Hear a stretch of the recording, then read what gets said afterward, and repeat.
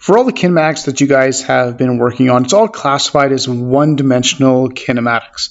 The cars going down the street or things falling and a whole bunch of stuff. It's all classified as one-dimensional kinematics. And now we're going to start looking at what is called two-dimensional kinematics. And the more common word for two-dimensional kinematics is projectiles. So you guys are going to start looking at projectile motion. Now, projectile motion is actually very, very, very similar to all the motions you guys have done before, except for different things are happening in different dimensions simultaneously.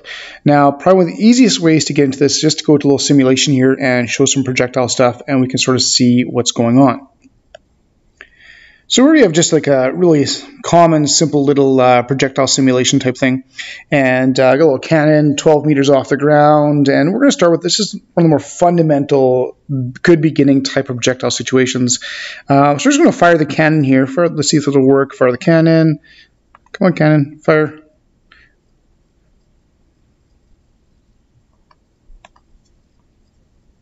There we go.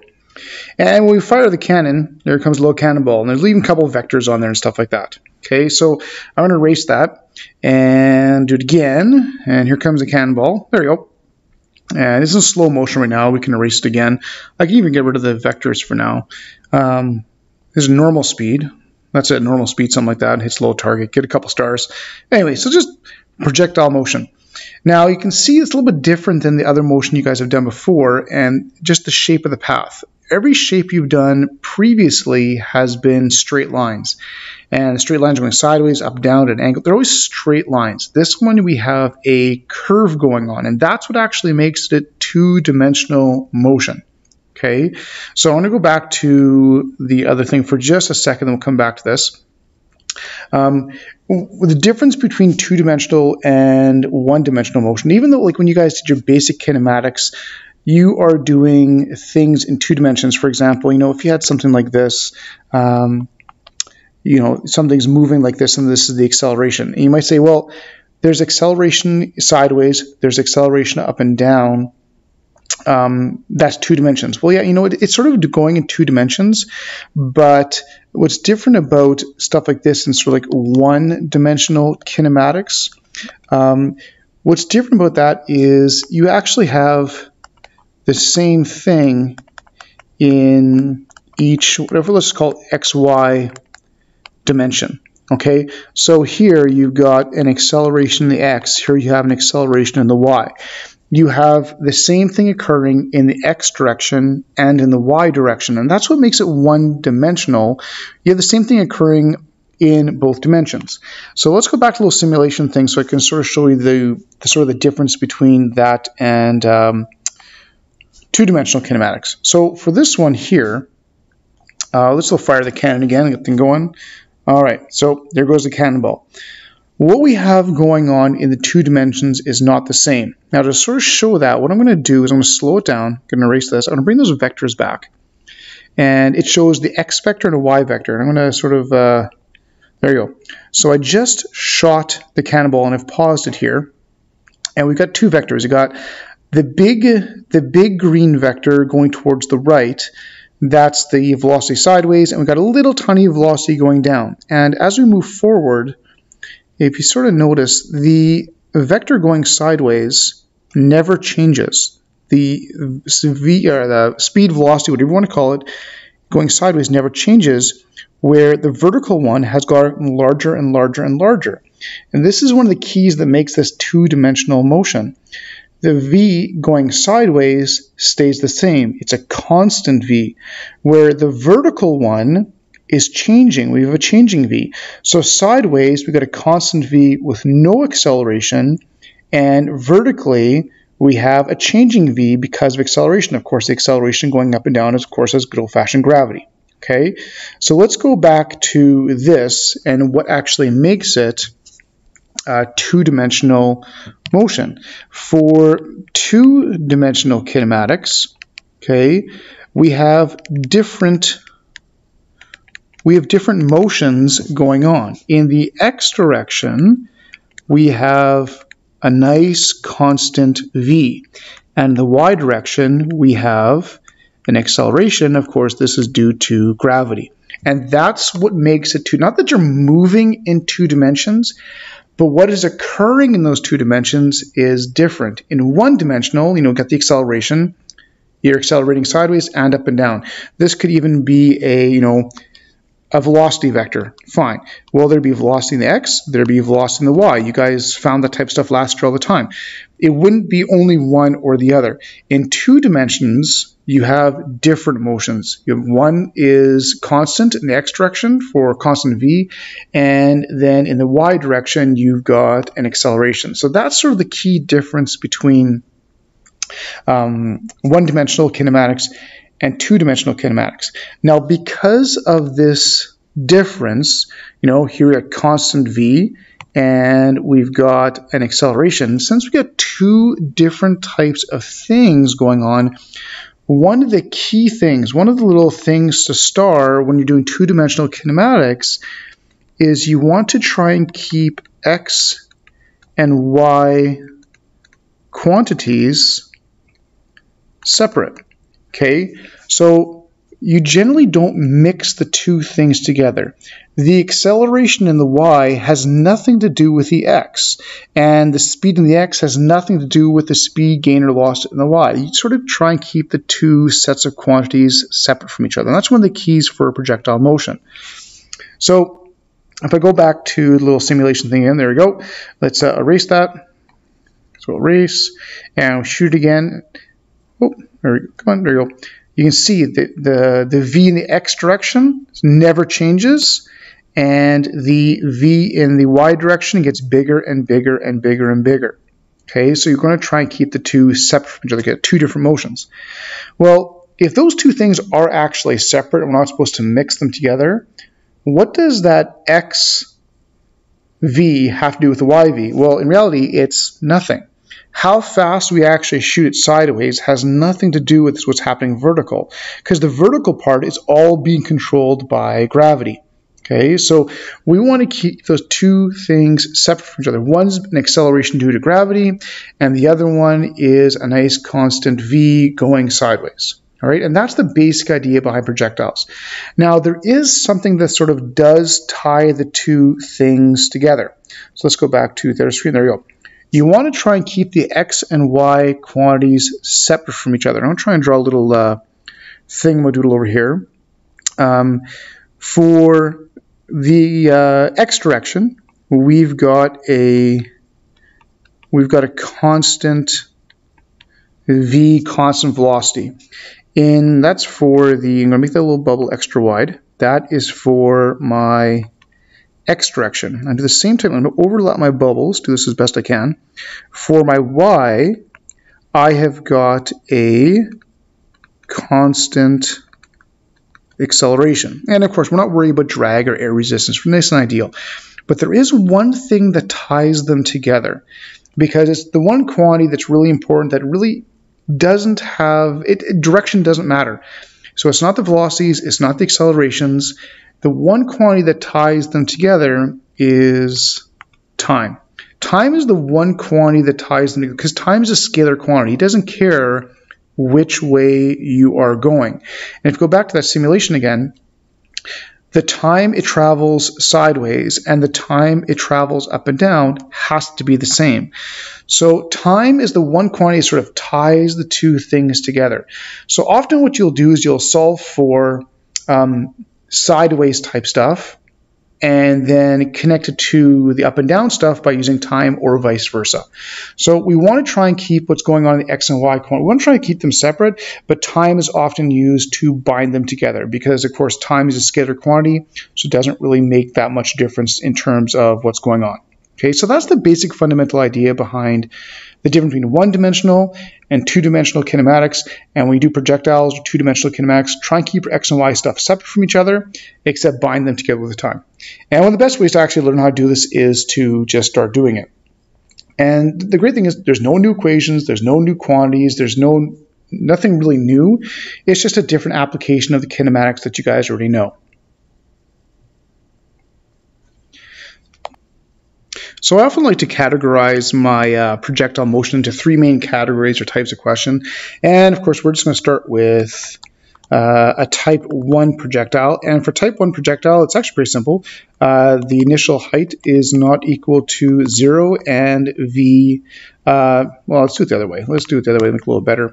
The initial angle is equal to 0. Now, that may seem fancy schmancy and complicated, but it's not. It is literally this, where you start off the ground, and then you shoot sideways or you go sideways. That's what I like to call a type 1 projectile because it's the easiest of all the different types. And this is basic type 1. Okay, so we're starting off the ground and shooting sideways. Okay, and that's basically it. So for a type 1, it's really simple. And let's do a little sketch here. Got something like this. And all you're really doing is you are going sideways, straight off, and it, of course, will curve down like this. And it's actually a parabola is what the actual shape, of course, would be, which I'm sure some of you guys would recognize, no problem. Okay, so that's the type of thing that is a type 1 projectile question. Now, there's certain quantities that kick in with this type of stuff. For example, we will talk about different things, you know, like the initial V. Okay, so there's an initial V at the very, very beginning, or initial velocity, initial speed, and of course, there's often a final V at the end, because of course it speeds up before it hits the ground. There's also some other things you might be interested in is the height. So we have like how high up it started, so stuff like this.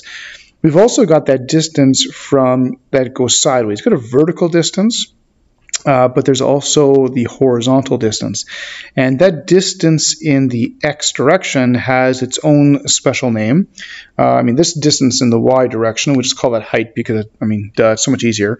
The distance in the x direction actually has its own name that you guys have used for a long time that you maybe not recognize with this type of thing, but it's really simple. That's what's called the range. The distance you go in the x direction is called a range, which is symbolized with a capital R.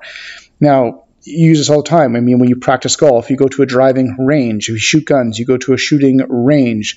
If you shoot something or throw something and you can't get it, it was out of range. And that's why the term is used, because that's what that distance is called. Now, for mathy type people, it throws them off a little bit because when they think about range, they think about the vertical part on a graph, like domain and range type thing. But this is just different. This is something else. So that's generally what we're looking at. And so we've got stuff going on in the X and we've got stuff going on in the Y. And we're going to try and keep those two things separate. But of course, we'll try and bind them with time. So even if we just did something simple, for example, you know, if we looked at what's happening in the X direction, for example, there's a speed in the X direction. And in this case, it's going to be equal to the initial speed because that's all we have. This one right here in a type 1, that is our V in the X. Remember, that XV never changes.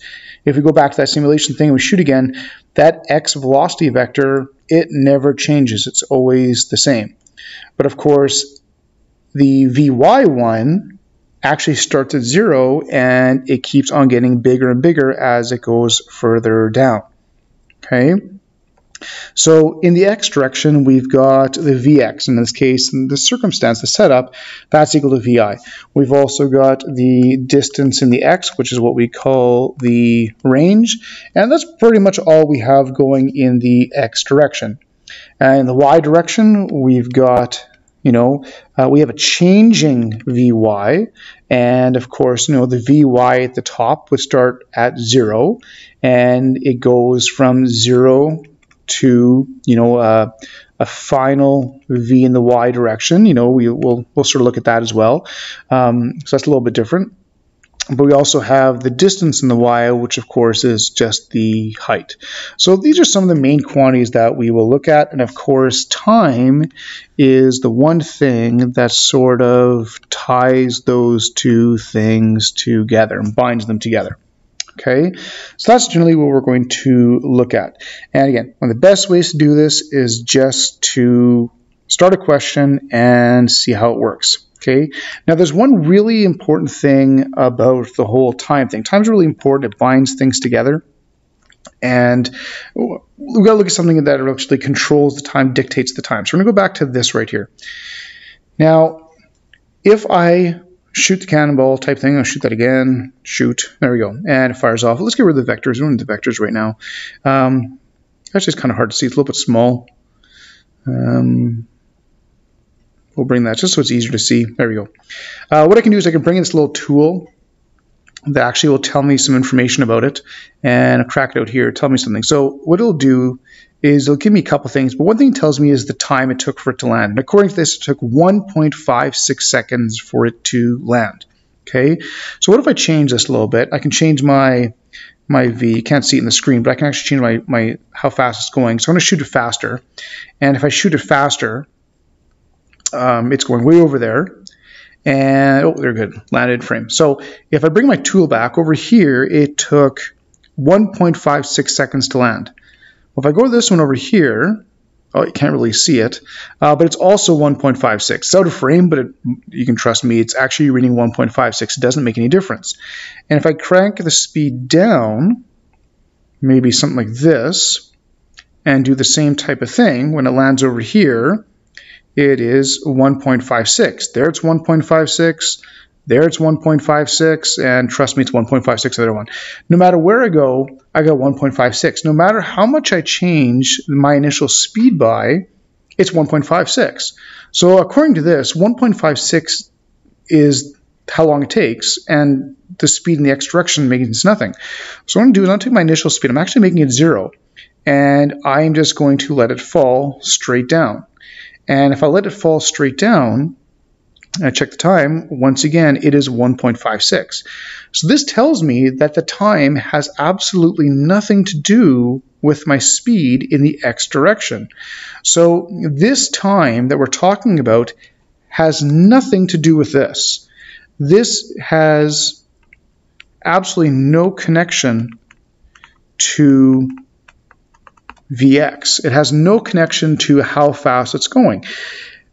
Because when you're talking about time, you're talking about falling. We're looking at how long it takes to fall. Falling is in the y direction, which is dictated by acceleration, dictated by gravity. So what you're doing in the x direction means nothing. So it's a lot easier to work with time and think about things just falling instead of doing a long path. So the amount of time it would take to go along this path all the way along here would be the same amount of time to drop it straight down. So time has no connection to Vx whatsoever.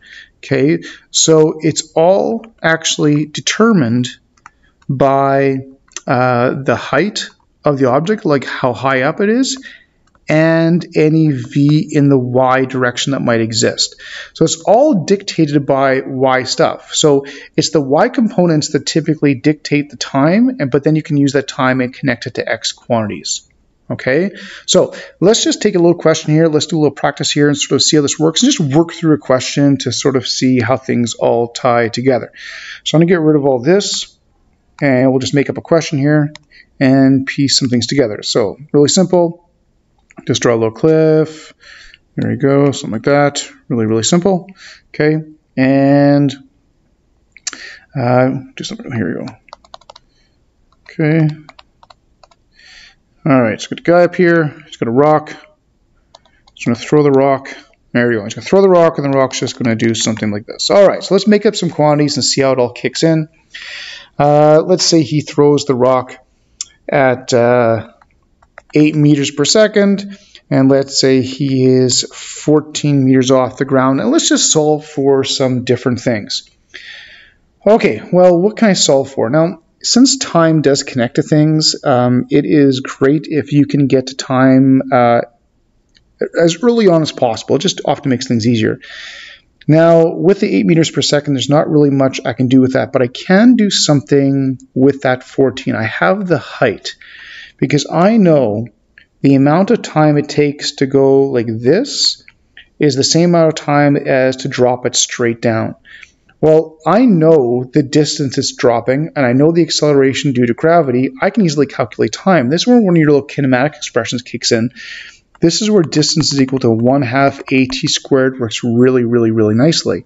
The distance is the height. The acceleration is gravity. I can solve for the time it takes to drop down that 14 meters. So the time it takes to drop down will be 2 times the height divided by g, and I have to square root it, because this is my height and this is my g, so I just got to switch up my variables, and I can calculate how long it took for it to fall down. And if I do punch that all out, don't forget square root, I get about 1.69 seconds. So it takes 1.69 seconds to do this, and it would take 1.69 seconds to do that. Okay, so now that I got the time, there's pretty much nothing I can't really solve for.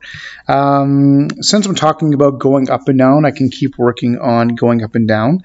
It is dropping straight down. You're just doing the same type of thing as dropping a rock straight down 14 meters. So we can look at that type of stuff. But one of the great things, once you have the time, one of the nice ones you can find actually is the range. Now, range is the horizontal distance. That's from here to here. Now, that's an X direction thing. Well, that is my V, the X right there. That 8 meters per second, that is my V, the X. Well, how do you find distance with a speed that doesn't change? Well, that's just dtv. Really simple. The Vx doesn't change. If I have the time, I can use dtv in order to figure it out. And I got the time right there. So all I have to do is take my time, multiply it by my Vx, basically dtv, and I can calculate the range. So I take my time and I multiply that by 8. I get around 13.5 meters. So it would have landed 13.5 meters away from the base of the cliff. Okay, so I've got my vertical distance, I've got my horizontal distance, I've got all my D's, I've got my Vx, I've got my time. What about a final V? A final V is another really common thing to find. Now the only thing is when it gets to the bottom there, if we go back to that simulation thing again over here, let's give it a little more, let's give it some Vx here actually. And we'll clean things up and get rid of this thing here. Let's just clean things up here a little bit. And I shoot it. There we go. Oops, shot 2 at once. There we go. Try that. Okay. So I've got my Vx, which doesn't change. And I've got my Vy, which is changing. And if I would look at any other point, there's a total velocity, which of course is a combination of the two vectors. And that total velocity changes as it keeps going. The Vx part doesn't change, but as the Vy part continues to increase, it sort of starts bending down more and more and more and more. So in order to find out what the final V would be when it actually hits, I've got the Vx that doesn't change, but I need to find out what the Vy was, or what Vy was gained when it fell. And again, I can just go back to the idea of just basic free fall from the edge. It basically did a free fall for 1.69 seconds. So when it's going down here, when it's falling down, there's a change in Vy. And it has nothing to do with Vx because they're in different dimensions. So I can find my change in Vy by just doing VAT. Gravity is what is accelerating it. It's falling straight down and it falls for 1.69 seconds. So if I just multiply those two, I will get about 16.6 meters per second. So if you drop the rock straight off the cliff and it fell and hit the ground, it hit the ground going 16.6. So when I put those two things together, I've got the initial Vx that I started with. That's right up here. That Vx never changed. I had 8 going sideways, which never changed. But now I've got this new one. I've got 16.6 going down, which then gives me my overall resultant velocity, which would look something like that. Okay, so just got to combine the two things together. So of course, if you want, I would typically move this over here. Oh, transparent selection. There we go. That's better. I'd move it over there. A little bit easier for me to visualize, and it'd be easier to solve the angle and stuff like that. So anyway, so we've got the Vx, which never changed. We've got the Vy, and it's just a triangle. So your basic triangle stuff kicks in from grade 11 and grade 12, actually. So if we want to find the hypotenuse, we've got that 16.6 for the Y, and then we will add the 8 squared for the X, root it, and we find out our hypotenuse is around 18.4. So this thing hit going around 18.4 meters per second. And then of course we want the angle. The angle we'd solve for is right in there. So I would probably use tan theta to solve for it, or inverse tan theta to solve for it. And bigger angle. And if we punch up the angle using basic trig, this is like 64 degrees in there. So since this is a downward angle, it's really common to see something like maybe at negative 64 degrees.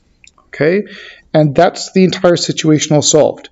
Now, the cool thing about it, well, physics kind of nerd cool, is if we actually look at it, that's DTV, that's VAT, this is grade 11 vectors. The only thing here that is actually grade 12-ish is that expression right there to solve for the time.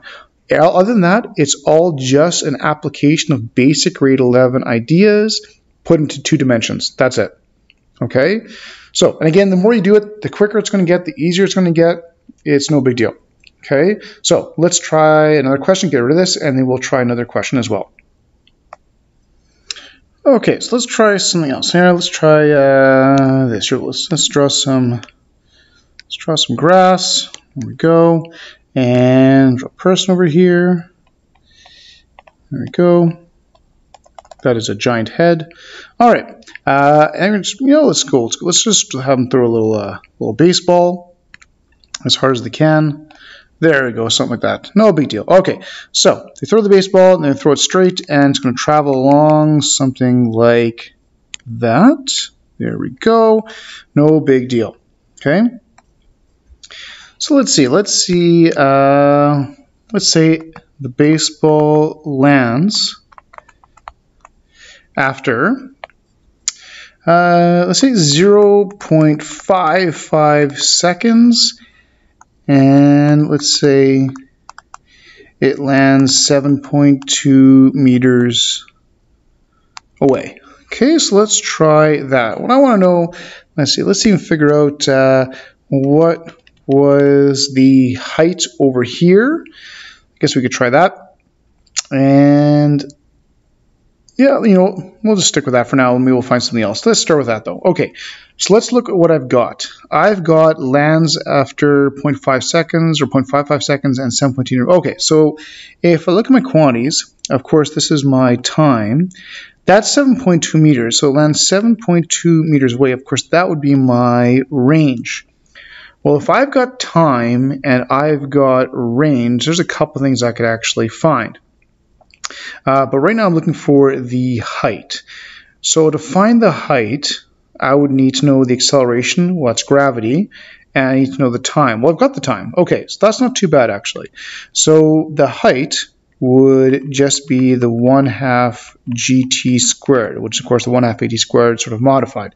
So I've got the 1/2 and I've got the 9.81, and I can multiply that by the 0.55 squared, and that gives me a height of about 1.48 meters. So they were 1.48 meters off the ground when they threw it.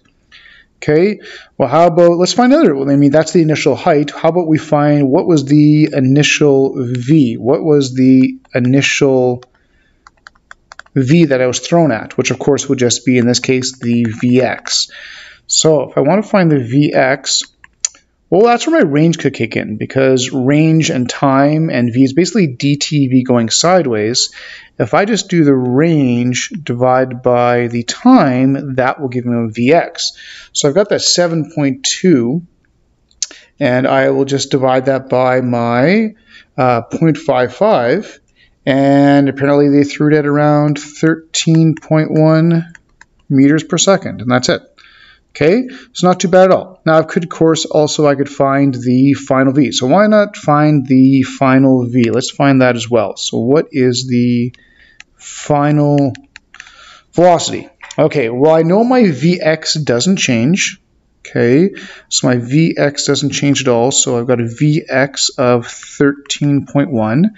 But I do have a changing Vy, which would just be acceleration times time.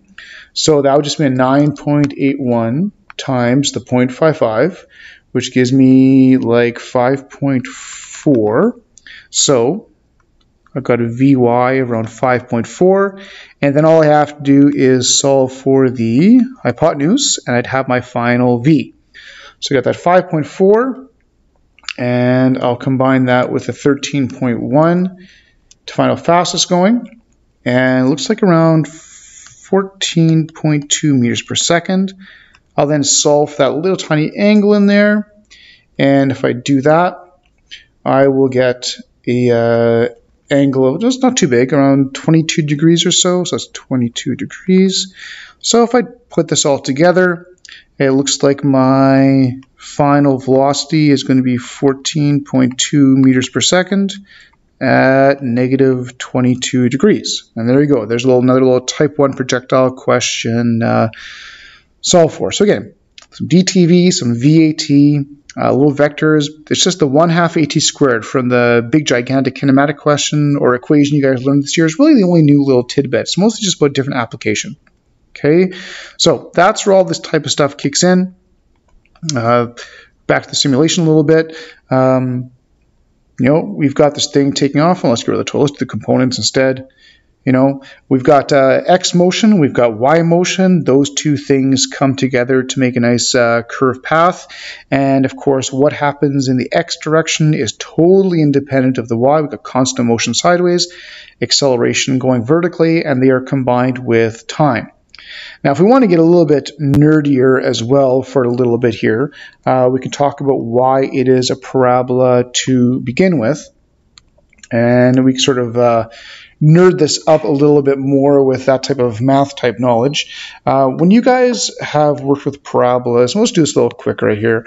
When you guys have done parabolas, usually, say y, x graph, you have something like this, or maybe you have it on both sides because you're graphing the y equals x squared type thing. Well, that's the same reason as why the shape of the projectile is also parabola, because when you go sideways, it's constant speed. Okay, right? It's just moving along, no big deal. You've got you got like dTV is basically what's happening sideways, but vertically the distance is 1/2 AT squared. So that's the vertical type stuff, and that's why one part is well, they're both very similar to the y equals x squared type thing.